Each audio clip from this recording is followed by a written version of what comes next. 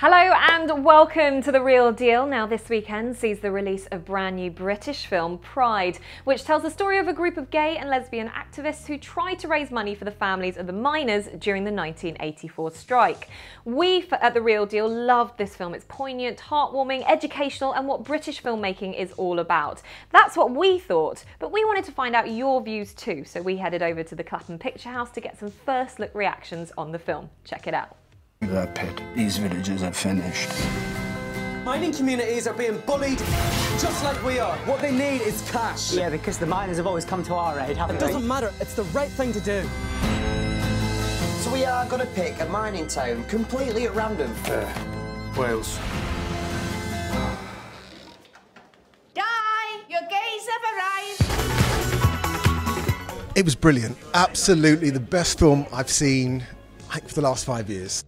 It's just a film that makes you feel so good and you just don't want it to end. You want it to keep going. It's brilliantly acted, brilliantly written, and yeah, I just absolutely love it. It's just a fantastic, fantastic film.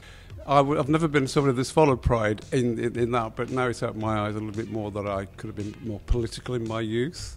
A lot of this went over my head because I was there, but I just knew it was there from the miners' point of view, but never this link between the gay community and what they did. I remembered what it was like in '85 because I'm just the sort of age that, and I remember that gay pride as well, 1985.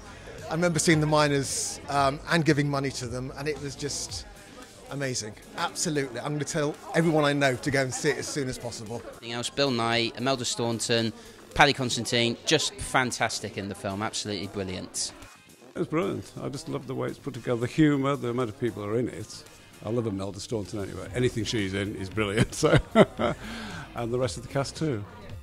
It goes in every kind of walks of life. I think it's very important. It shows solidarity and unity. If you feel pretty low and pretty sad, you know, you're having one of those days, go watch the movie and put a big smile on your face. Cry, you'll laugh, and it's brilliant. I mean, it's an educational film in a way for that period, and also it's well acted. The real deal is it tells the truth. It tells the story about how it used to be. It's the real deal. You see what we've done here? By pledging our friendship, we've made history. Sorry, this is a men only. Oh, don't be daft. We want to see everything, even the rubber scene.